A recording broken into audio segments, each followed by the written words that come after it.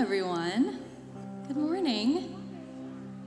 All right, well, we're going to get started here and just kind of dive in. I wanted to share just a little bit with you of something that I experienced a couple weeks ago.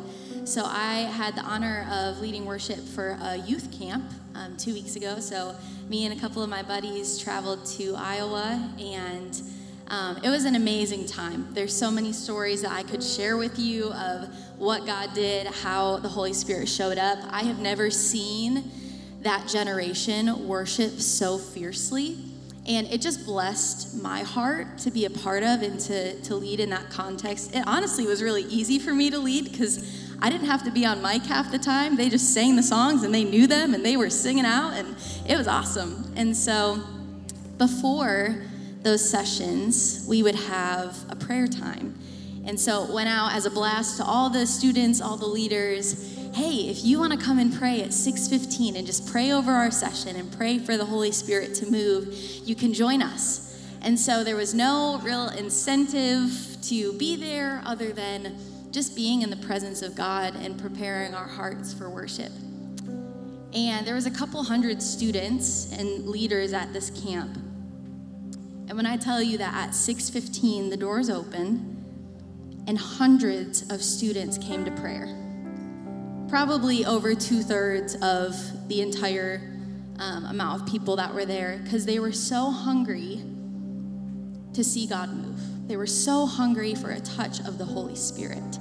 And so I have just been praying ever since that moment, that over those couple days, that we would just be a church that does the same, that we would just love the Holy Spirit and we would long for the presence of God, not because of anything that we get from it other than just closeness with God. And so we're going to sing a song. This first song is really about that, just asking God to show us his glory, to make his presence known to us in this place. And it's really a song of desperation of God. Would you just come? Would you meet us? And so go ahead and take a posture of worship right now, whether that's standing or sitting or kneeling, arms stretched out. And we're just going to have a prayer moment together. We just did this in the green room, actually, and it was very special. But I'm going to open us in prayer. But before we do that, I'm going to count us down from 3. And we're all together with one voice going to say, Holy Spirit, come. And that's going to be our prayer to start this morning, okay?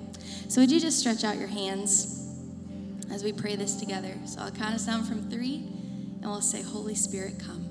So 3, 2, 1. Holy Spirit, come. So Holy Spirit, we invite your presence to be with us this morning, to be known to us, Lord. We just want to be close to you. We want to be a body of believers that are desperate for your presence. We want to know you deeply, Lord. And so would you come? Holy Spirit, come. In Jesus' name, amen. 1, 2, 3, 4.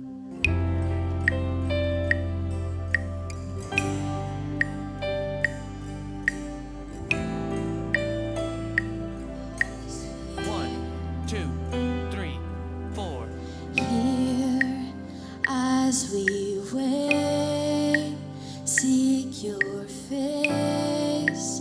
Come and make your throne upon our praise. Here in this place, have your way. The moment that we see you, we are changed. So come, Lord. Show us your glory. Show us your glory. In wonder and surrender we fall down.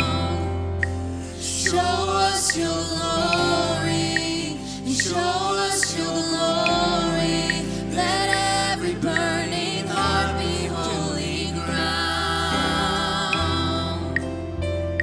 Oh, we want you, Holy Spirit.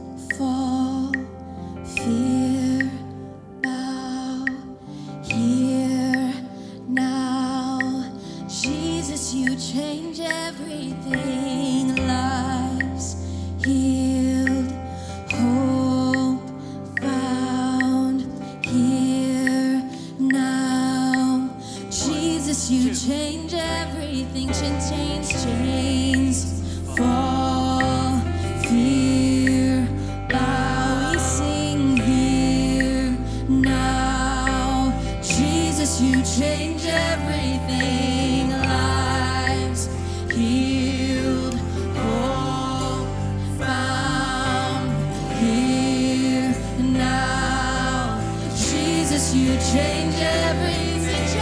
Chains fall, fear bow here now. Jesus, you change everything. Yes, you do. Lives healed, hope in your presence here now. Jesus, you change everything. Don't you know it this morning? Show us your glory. Show us your glory. In wonder and surrender we fall down at your feet, Jesus. Show us your glory.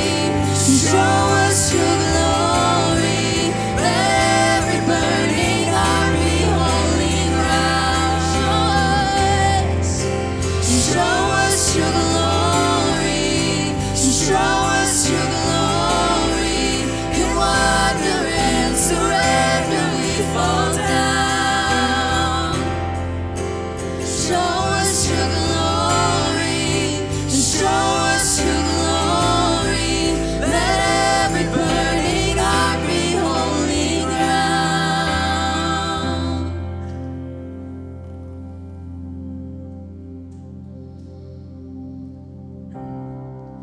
When the music fades and all is stripped away, and I simply come,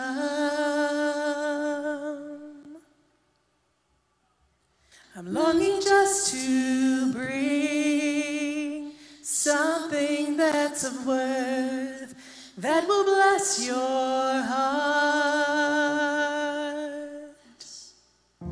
I'll bring you more than a song, for a song in itself is not what you have required. You search much deeper within, through the way things appear. You're looking into my heart. I'm coming back to the heart of worship, and it's all about you. It's all about you, Jesus. I'm sorry, Lord, for the thing I've made it, when it's all about you. It's all about you, Jesus.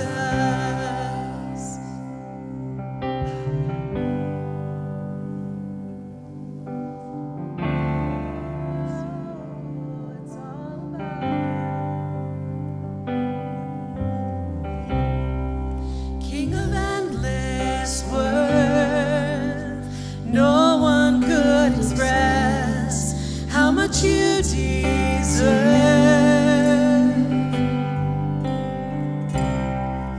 Though I'm weak and poor, all I have is yours, every single breath.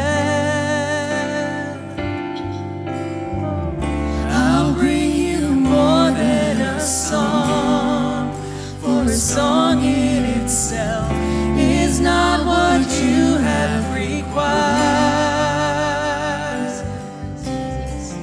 You search much deeper within, through the way things appear.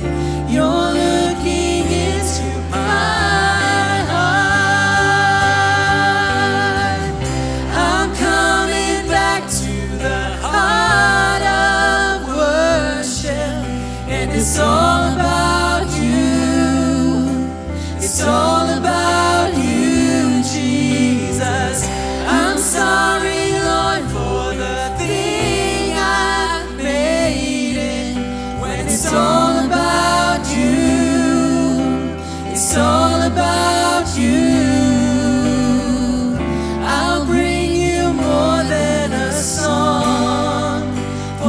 song in itself is not what you have required.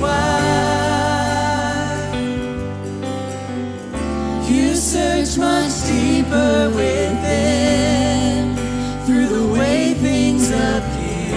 You're looking into my heart. I'm coming back to the heart of worship, and it's all about you. It's all about you, Jesus.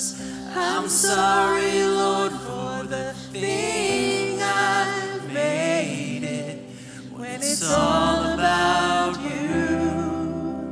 It's all about you. When it's all about you. It's all about you. When it's all about you. It's all about you, Jesus.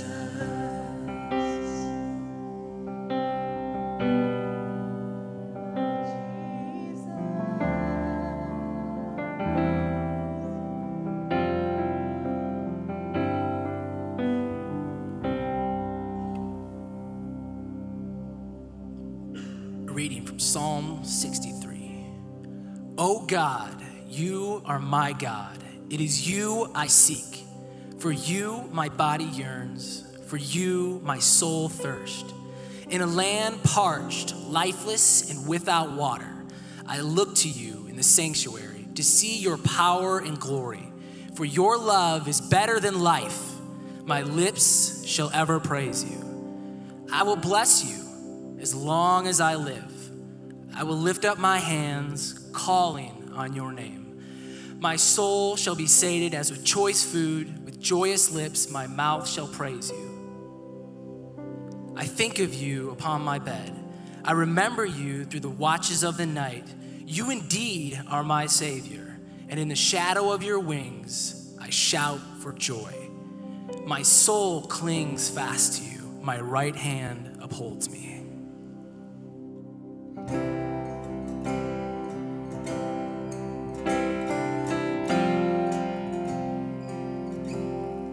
Christ is my firm foundation, yes, the rock on which I stand when everything around me is shaking.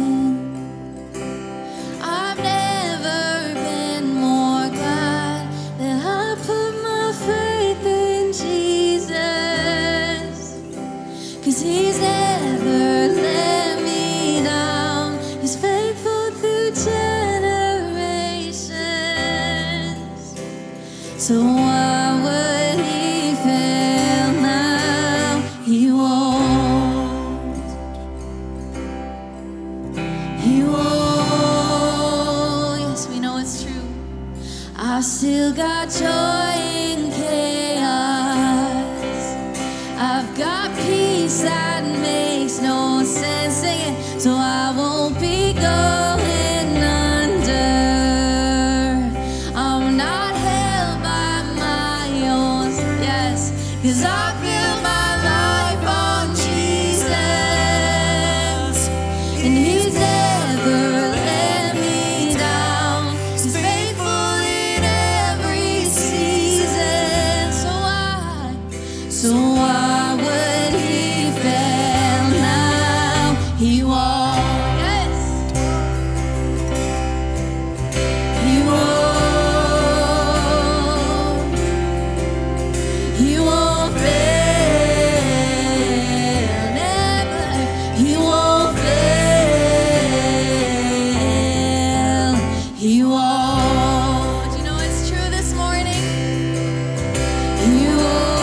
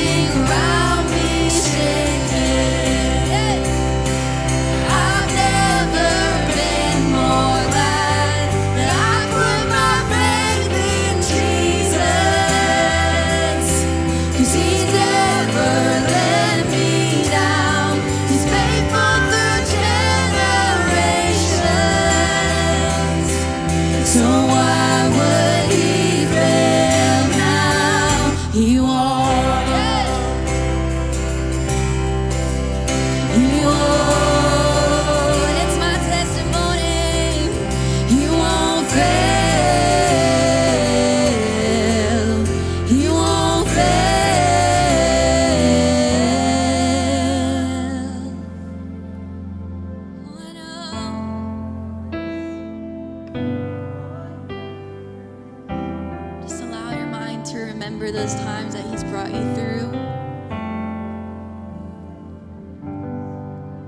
His character is proven true.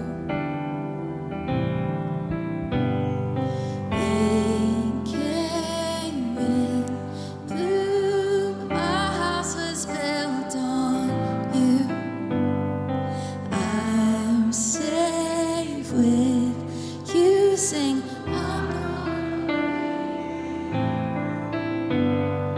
rain came, wind flew, my house was built on you.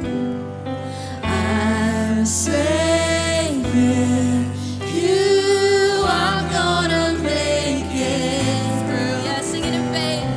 Rain came, wind blew, my house was built on you, Jesus. I'm safe with you. I'm gonna make it through. Yeah, I'm gonna make it through. 'Cause I'm standing strong, Lord. Oh, thank you, Jesus. I'm gonna make it through. 'Cause my house is built on you. Christ is my firm foundation, the rock on which I stand when everything around me's shaking. I've never been more glad that I put my faith in Jesus. 'Cause he's never let me down. He's faithful through generations. So why would he fail now? He won't. Yes. He won't. He won't fail. He won't fail. He won't. He won't. He won't fail. He won't fail. Can we just sing one more time? Rain came, wind blew, my house was built on you. I'm safe with you. I'm gonna make it through. Yes, you're safe with him. Rain came, wind blew, my house was built on you, Jesus. I'm safe with you. I'm gonna make it through. Christ is my firm foundation. Yes. The rock on which I stand, declare it when everything around me is shaking. And I've never been more glad that I put my faith in Jesus. 'Cause he's never let me down. He's faithful through generations. So why would he fail? Sing this. He won't. Yes, he won't fail. Amen.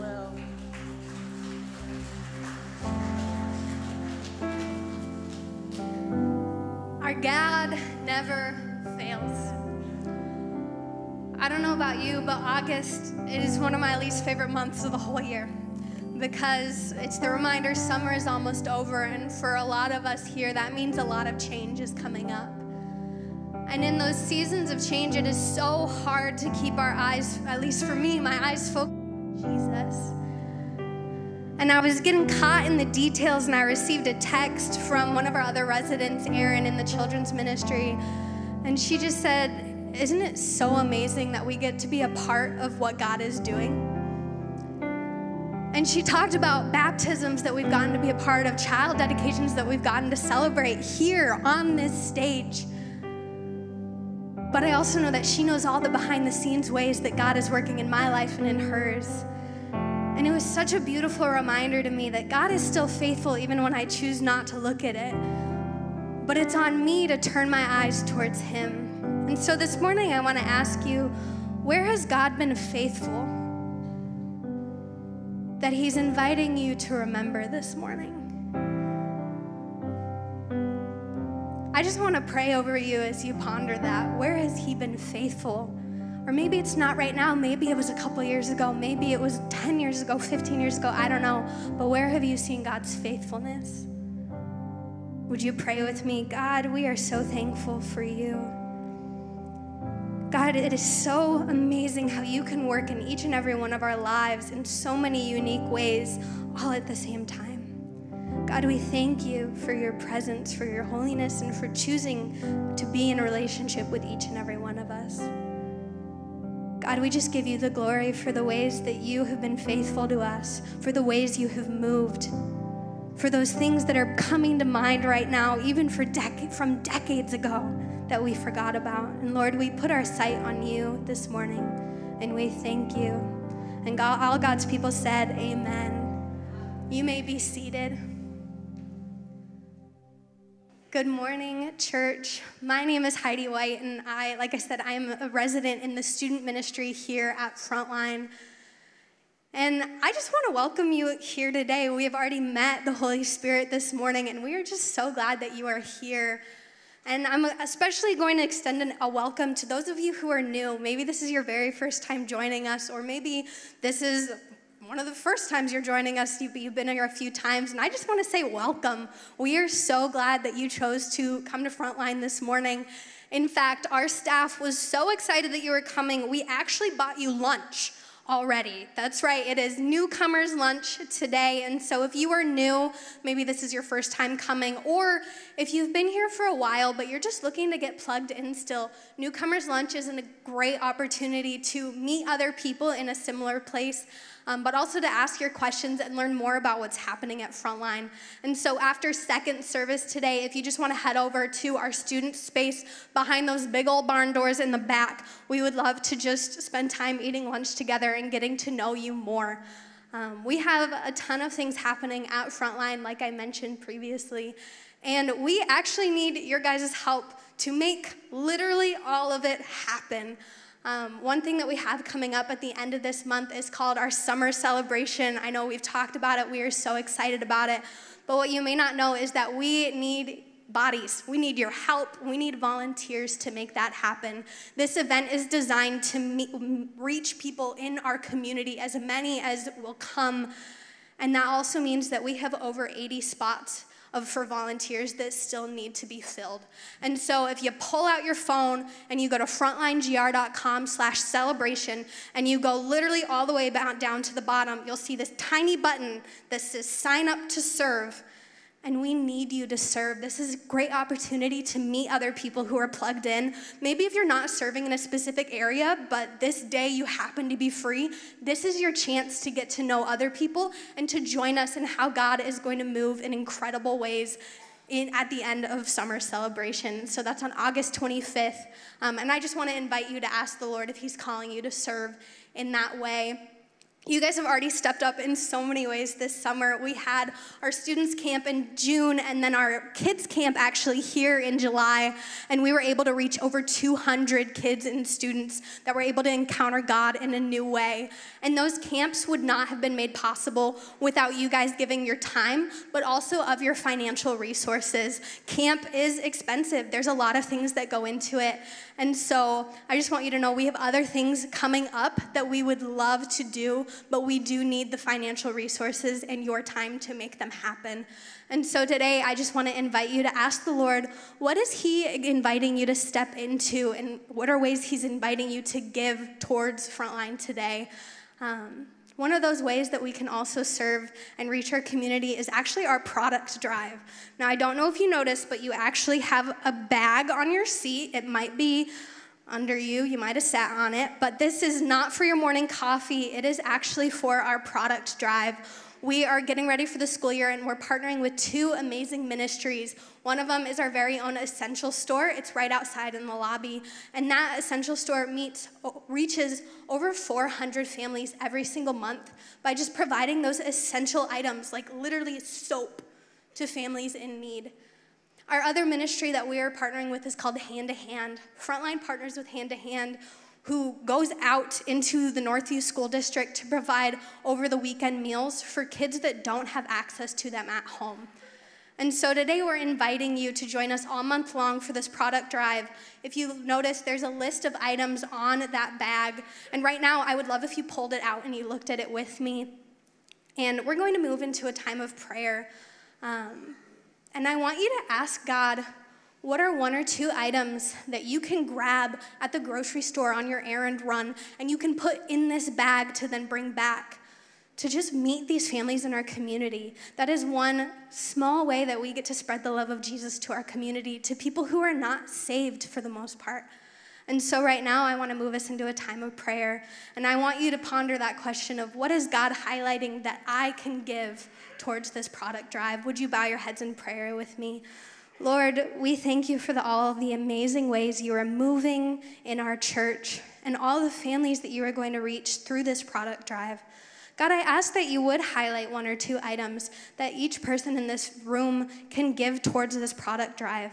God, we never want to underestimate how you're going to use this opportunity that we have to just give an item, an essential item of food product, and how you're going to use that for eternity. And so we ask for your wisdom and guidance in that this morning. Amen.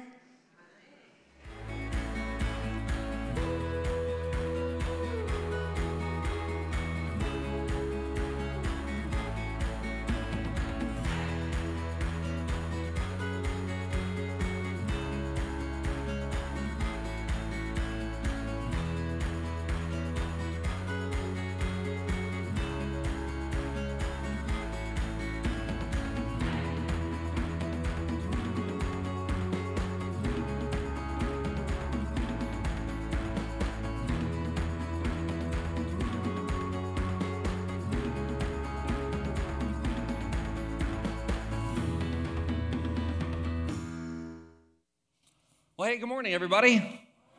It's just good to see all of you. If you're here in person, it's great to have you. If you're joining and watching online as well, we're starting off a brand new series today, as you can tell by the video behind me. And to get into that, how many of you, just by show of hands, have ever played the game Life? Any of you played this? Who am I working with here? Okay, a lot of you. So you played this game Life before. I've got 3 boys. My oldest is 5. His name is Judah. And so for Christmas this last year, he was given the game of Life. So we sat down and we were playing with it during the holiday season, and we had a lot of fun. And so we were playing, and I was the banker. So if you don't know the premise of the game, you get to spin this little dial here, and however many spaces you get is what you get to progress, and you work through the whole game. There's significant life events. I mean, you get married, or you have kids, or you go to college, you get your first job. There's different cards where you get to find out, like, what kind of house are you going to get, or what kind of job, do you change that job? I mean, a lot of it is similar to what all of us experience in life. And so you get to the end, and then you retire, and you take the off-ramp, and then you get to kind of enjoy that season. And so it's kind of a fun game, right? It's teaching a 5-year-old kind of some significant things to look ahead at in life. So we're playing the game. I'm the banker. I'm handing out the money and doing the cards and all of that stuff. And so we get to the end of the game, and Judah looks at me at 5 years old, and he goes, okay, who won? And I said, well, nobody wins in the game of life. It's about having fun. Like, that's the goal. And he goes, oh, okay, well, how much did I end with? And so I counted it up. And so here's what Judah ended with. He ended with $1.46 million and a house. So I was like, good job, buddy. And he goes, thanks. And he takes off. Naturally, then I had to count how much I had, because people do win in the game of life, don't they? I wanted to know. I mean, I felt bad for him the whole game. I'm like, I'm smoking you. Like, how big is my margin on my 5-year-old? So after I counted up mine, Judah's was 1.46 and a house.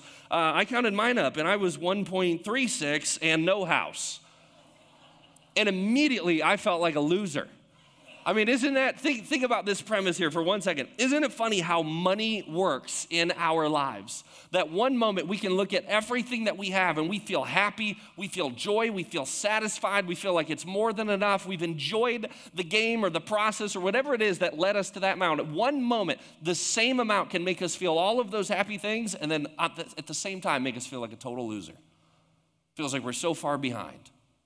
Feels like we're struggling, or it causes fear and anxiety, and it causes all these other thoughts to kind of formulate significant life decisions that we make as a result. What's funny is the same amount of money can change somebody's life forever. And that same amount of money can ruin somebody's life forever. Money is kind of this neutral object. It's a thing. It's a thing that all of us deal with. It's a thing that all of us work with and work on and accumulate and spend every single day of our lives. We're constantly making money and financial decisions. And so here's the thing. We're starting a brand new series today. It's called Affordable, and we're talking about money for the next few weeks because, let me be super clear, it's something every single one of us deals with. So today, there's no financial campaign, so I just want to brace you for the end of the sermon. There's no financial campaign. There's no significant ask. There's no building campaign. There's no significant need that we're going to go, surprise, we need you to give.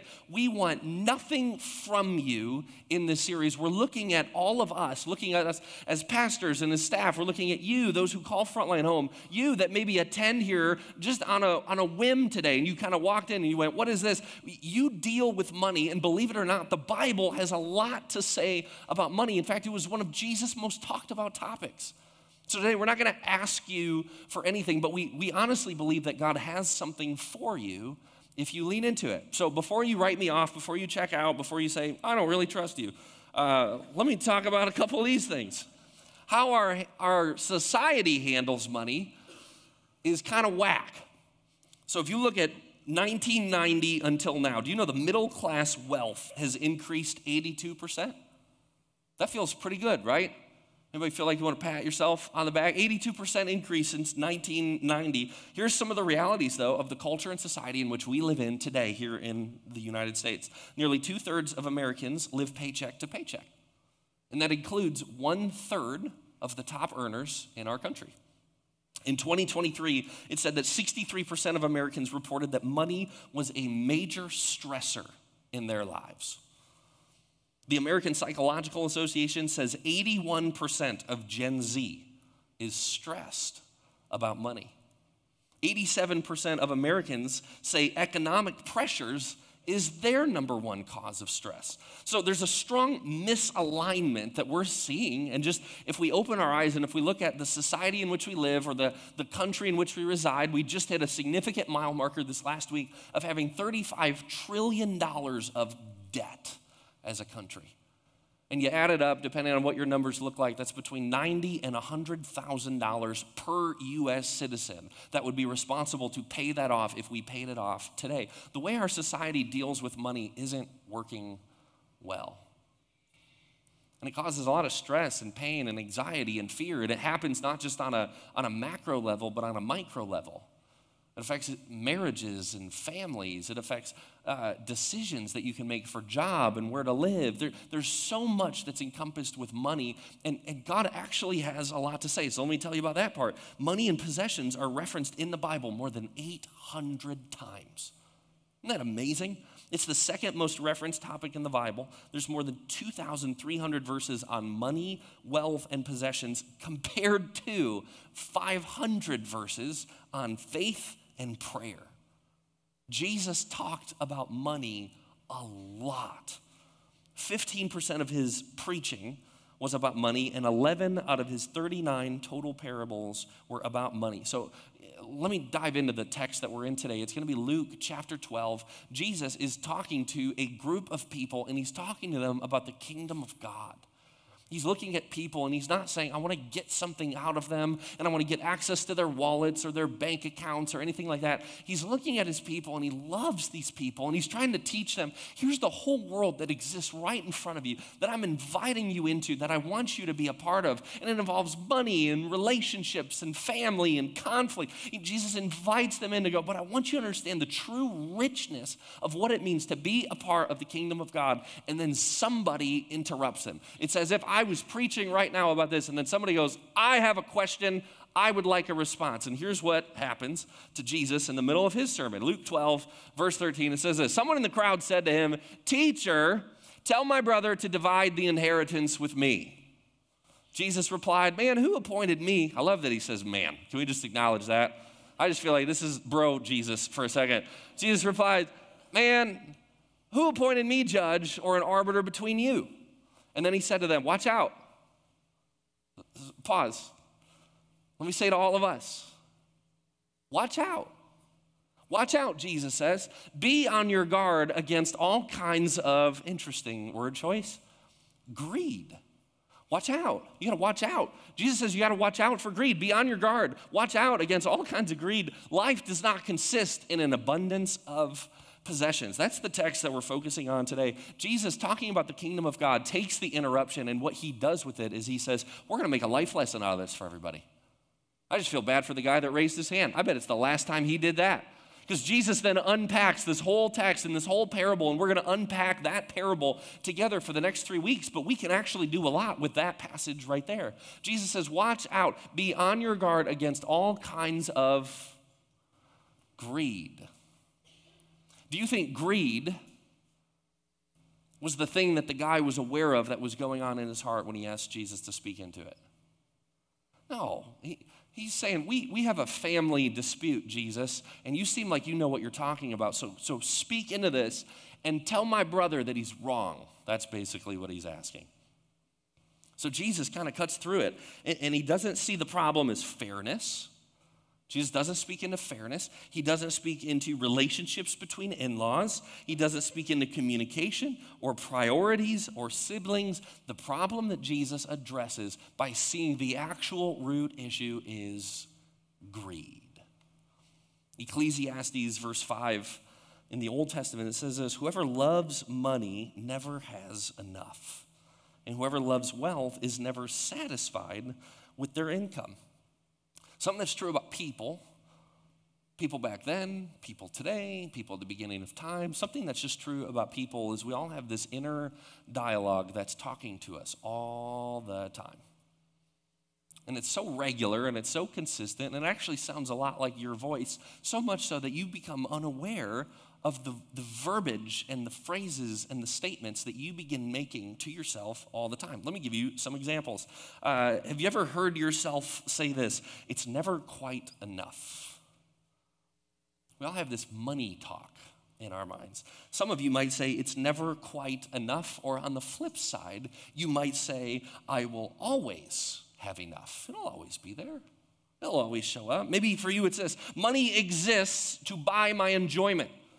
And so you have purchases and things in your garage and in your house and subscriptions that you have because money exists to buy your enjoyment. Or you may be on the other side of the spectrum and you may say, money exists to secure my future. Can we have the savers say amen in the room? They're quiet right now. Okay, all right, we'll work up to it. Here's this next one. Saving is the key to happiness. Or on the other side of the spectrum, spending is the key to happiness. Do I have any spenders in the room? They're more nervous. Okay, guys, we got to loosen up. This is a fun topic here. How about this one? Debt is good if it leads to higher returns. Or, on the other side, debt is bad all the time. A house is an asset, or a house is a liability. Now, here's why all of you are nervous. I'm going to bet on anything. If you're married, it's because you and your spouse disagree. There's all the nervous laughter. You're like, he said the thing out loud. The problem is, so many people, when they get married or they start dating and then they have a family, they find out when it's too late, we are not on the same page at all. Okay, all right. I'm preaching. I've been ready for this one. This is funny, man. Every one of us makes decisions based on these statements and beliefs that we hold true to our hearts. But when we're not on the same page, and even more so, it's not just on the same page with each other. It's when we're not on the same page with God that it leads us down a path that leads towards awful endings and awful circumstances that none of us would ever choose. It leads down the path of divorce or bankruptcy or credit card debt that becomes so cumbersome it traps you like golden handcuffs, where you can't go anywhere, you can't do anything. In fact, sometimes people are so riddled with debt or purchases, decisions that they've made earlier in life, like school or college education or car loans or house loans that you couldn't afford. So often those speed up to the point that later in life you go, we are stuck and we don't know what to do. And we're so misaligned with what the Bible says, with what God says, with what each other has said, that now we're stuck and we don't know what to do and where to go. And it leads towards a life of stress and anxiety and pressure and pain, and we wonder, God, why would you do this to me?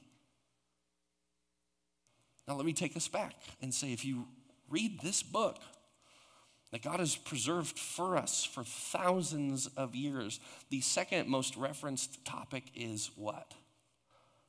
Money. God actually has something for us. He doesn't want something from you. He doesn't want to take from you.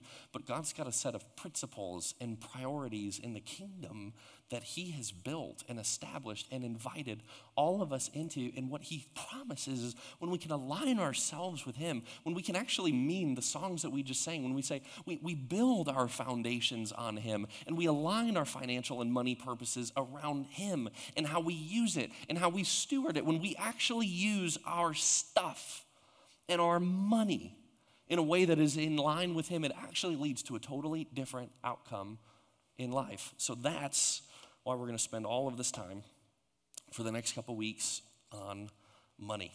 So let me get personal with you, okay?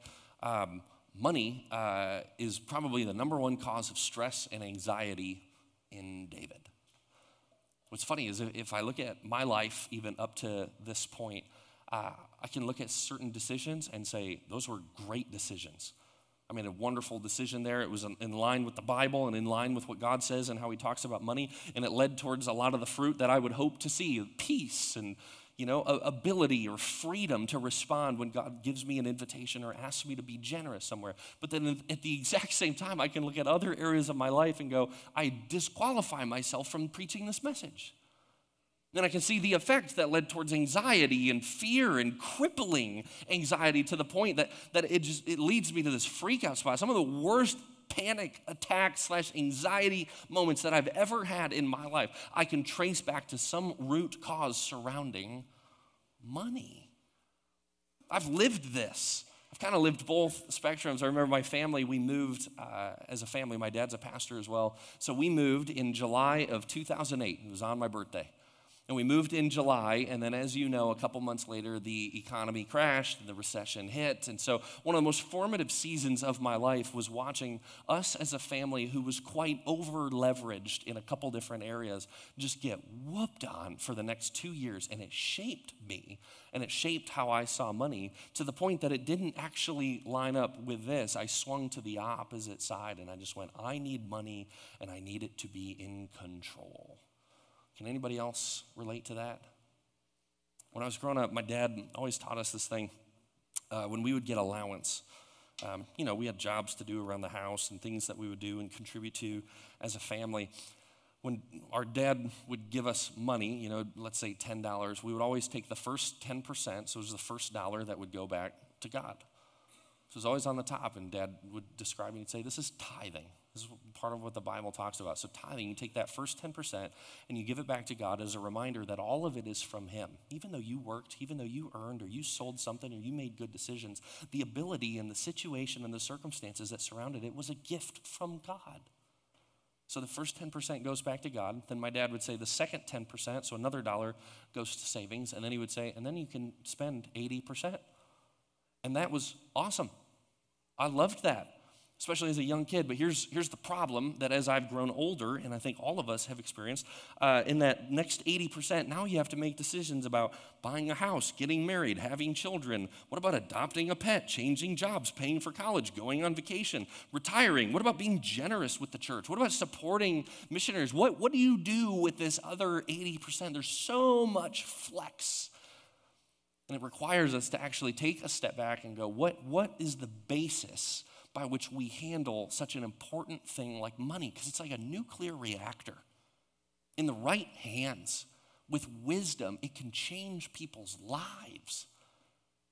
It can help. I mean, you think about what you can accomplish when you're stewarding money well. It can make a tangible, palpable difference in your own family, in your own marriage, and in your own community and context and all over the world for the sake of the kingdom of God. But it's also like a nuclear reactor that burns down if you can't handle it wisely, because it wreaks havoc and destruction and chaos, and it brings fear and anxiety everywhere you go. Jesus knows how important money actually is, and that's why he invites us in to build our lives on a totally different foundation. So if I had to summarize it, if I had to say this a little bit differently, what I would say is this, is we need to understand that money is a tool, not a foundation, to build our lives on. So many of us have taken money or our income or our net worth or whatever it is that we seem to control, whether it's liquid assets or permanent assets or whatever the verbiage is for you finance people. We've taken that and said, well, this must be the foundation by which I build my life on. But if we look at the Bible and what Jesus describes, he says money is a tool. So I brought a tool up with me right here. It's a DeWalt drill, 12 volt. It's got some power. I like that. I feel a little bit like Tim the Toolman Taylor when I get something like this. If we can go back to Home Improvement days with Tim Allen, any of you, it's a little slow to catch up, that's fine.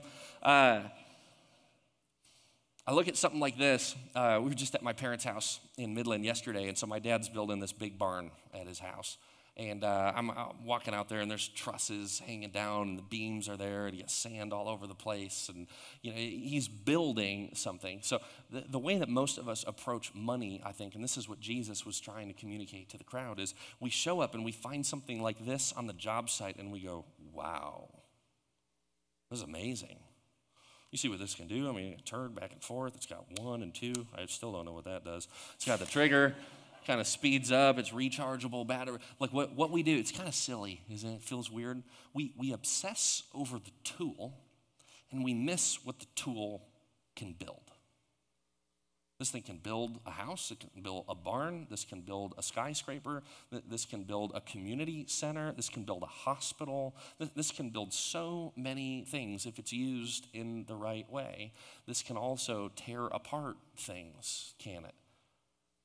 It can undo a building or a hospital or a skyscraper or a doctor's office or a dentist's office or an auto garage or a car. It's funny how the same tool can be used to build something up as it can to tear it down. And this is not the foundation. You can't build a house on top of a bunch of DeWalt drills. Get it? You can't build the foundation of your life on money. That's why Jesus spent so much time talking to his people, preserving this for us, because we are prone to doing the exact same thing. Let me turn our attention to Philippians 4, verse 11. I love this one because money is like such a great equalizer. Because we all deal with it and we all have it, whether we have a high net worth, a low net worth, whether we're high income earners or low income earners, whether we're followers of Jesus, whether we're not. You may say, I have no relationship with Jesus. Why should I do that? What I would tell you is if you align your life with the way that Jesus handles money, you will experience some of the fruits of that as well. But Jesus invites us into something even better. Something even more. He invites us to build our foundation on something that actually can last. So he says this, Philippians chapter 4, verse 11. Paul is writing this, the Apostle Paul, who gave his life to Christ. He's writing to this church, and he says, I'm not saying this because I'm in need. He's talking to them about giving and being generous. He's saying, I'm not saying this because I'm in need. For I've learned to be content, whatever the circumstances. I know what it is to be in need, and I know what it is to have plenty. But then he says this, I have learned the secret of being content in any and every situation, whether well-fed or hungry, whether living in plenty or in want. I can do all this through him who gives me strength. Do you notice the attention here of that last line that Paul gives his audience? He begins talking about circumstances and money and when we have enough or when we don't have enough, when we have a lot or we don't have a lot. He's saying, I've learned the secret to be content. The secret is not in the circumstances, which are constantly changing. It's a moving target. He's saying, I've learned that the secret of contentment, the secret of having enough, not on the outside, but on the inside, is not in a what. If I use this, the secret of contentment is not in a what, but a who. And here's the biggest piece you could get. The who is not you. That's how most of us function. I feel content, I feel happy, I feel provided for, I feel in control when I'm actually in control. Most of us, the way we handle money and finances is not for the purposes of anything outside of us. It's about me. It's what do I want, what do I think, what do I believe, and what Jesus is inviting his people to do is to say, your foundation is bad. Because you're building everything on top of it. And the problem is when you have a bad foundation, you could have a great everything else, but when your foundation goes, it will all come crumbling down. Jesus said the greatest foundation you can have is me. That's his invitation. You can imagine the look on the guy's face that interrupted him. Can't you? Jesus, tell my brother to split the inheritance with me. Build your life on me. Any other questions? It's basically what he said, isn't it? It's true. It's loving. If you go back to the game of life, so many of us are playing that same game of life. We have a scorecard and we know how we're doing. Maybe it's based on stuff, maybe it's based on numbers, maybe it's based on time, maybe it's based on freedom. We know kind of where we're at on that scorecard, but how's your scorecard with God? You feel like your life is firm, steady, rooted? Are you experiencing some of the aspects of following Jesus, especially in the realm of your finances, but by translating that into peace?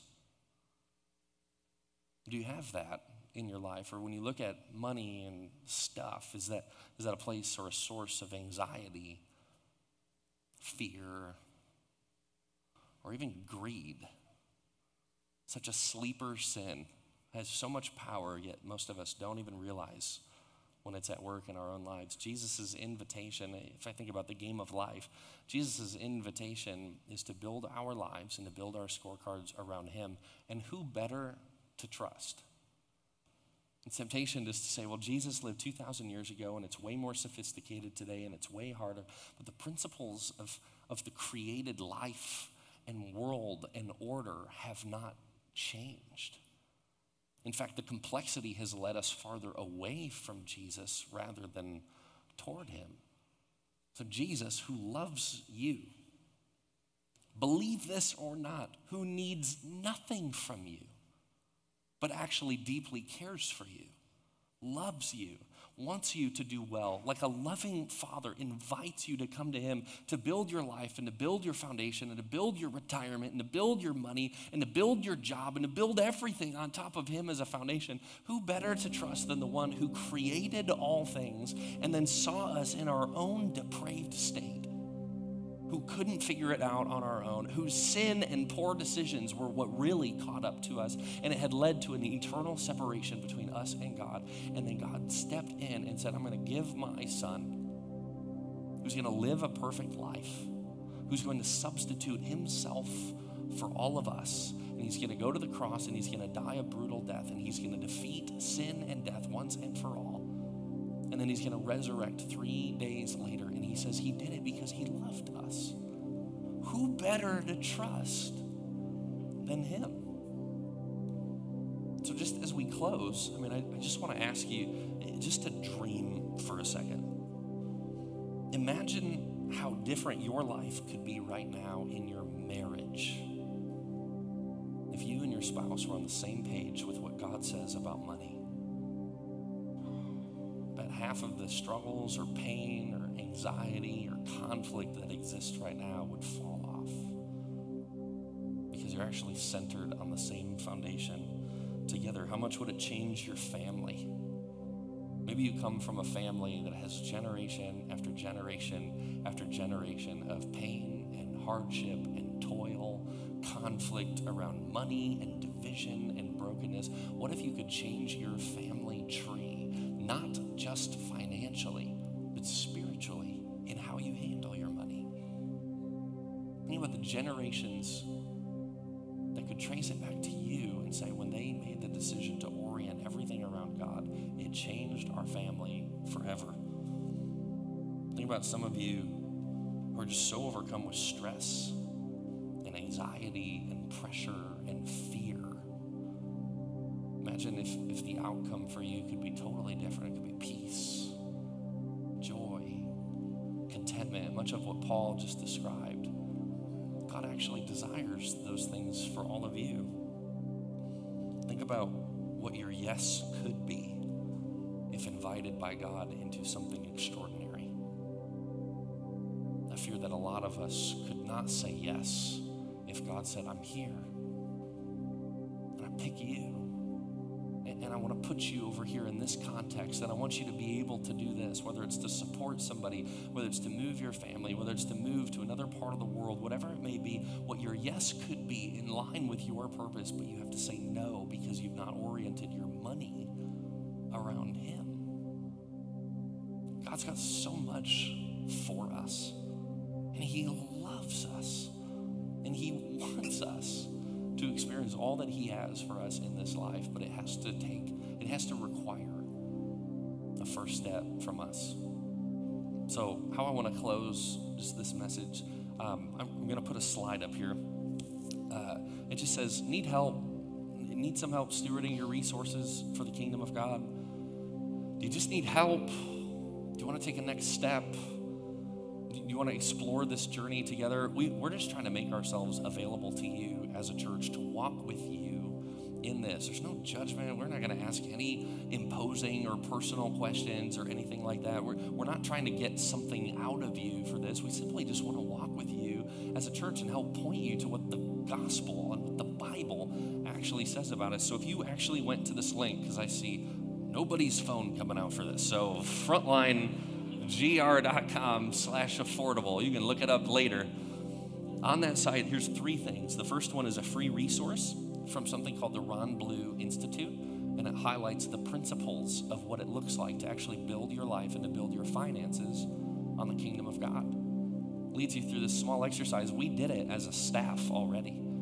It was extraordinarily helpful because at least it puts on paper, where are your percentages going right now, and what does God actually have to say about this? It's very rooted in Scripture. So there's a free resource there for you. The second one is something called Financial Peace University. It's a class that we offer, especially for those that are looking to get out of debt. So those that are struggling with that, it's a class by Dave Ramsey, and there's a sign up for that if you'd like to be a part of that. The last option on there is just talk with a pastor. You might be in a crisis. You might need spiritual direction or wisdom on that. You may say, hey, I want to take some next steps with generosity. I want to put this to use in the kingdom. What do I do with that? Or you may say, I want to talk to somebody else who really knows money inside and out, but who has a kingdom perspective and could speak into that for me. We'll help connect you. I hope you hear this. We want nothing from you. We just want something for you, and I believe God wants something for you as well. So, ball is in your court. Whatever it is you want to do, we're going to be here to walk with you every step of the way. So let's close in prayer together. God, we come before you right now, and we just thank you for the opportunity to steward your resources. Everything's yours anyway. You see us like kids. You just love us. And when you look at each one of us, regardless of our situation, regardless of the decisions that we've made or the area, maybe we feel shame or guilt around finances. Maybe we feel peace around it, or pride or arrogance. Maybe it's greed. Maybe it's idolatry. Maybe it's just consumerism. We just want more and more. Whatever it is, we know that you still look at us and you see us as your children and you genuinely love us. So I just pray right now, Lord, that we would check the pride at the door, the arrogance at the door, even the independence at the door. And I pray that we would invite you into this area of our lives, because only you can bring hope. Only you can bring peace. Only you can bring true joy. And so we ask you to be our foundation. And as we leave this place, we ask you to help make us different, to give us a new hope for what could be if we align ourselves with you. We pray these things in Jesus' name. And all God's people said together, amen. Amen. I want to invite you to stand with us to sing this last couple songs if you'd like. And I just want to encourage you to kind of keep that heart posture of prayer as we sing this song. Not to just sing the words like we sing words to songs sometimes, but make this a prayer to God. We're going to talk about giving our life and our heart to God, and I think this is very, very fitting with what David talked about, to make this a conversation with God. I give you my life, I give you my trust, Jesus,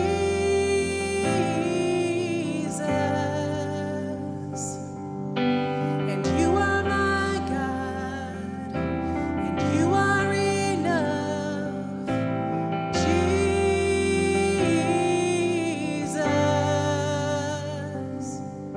I give you my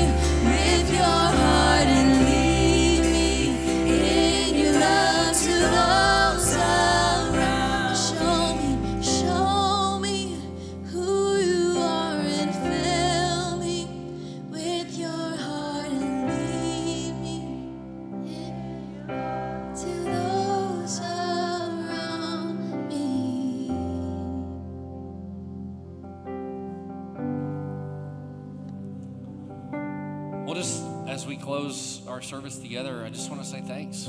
Thanks for leaning in. Thanks for worshiping with us today. It kind of feels like we're ready for what's next, just in the room. And so just my heart, my prayer for you is the same for our church, is that you would experience all that God actually has for you.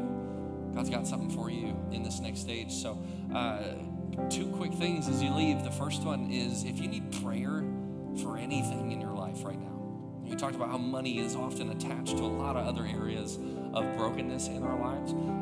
If you need prayer for that, we actually moved our prayer wall and the prayer spot from the very back to actually over here on the side of our worship center. So it's a little bit more private. It's a little bit more set aside. And so if you need prayer over something, you can be as specific or as discreet as you need to, but we've got a whole team that would gladly just pray over you, whatever it is that's going on in your life.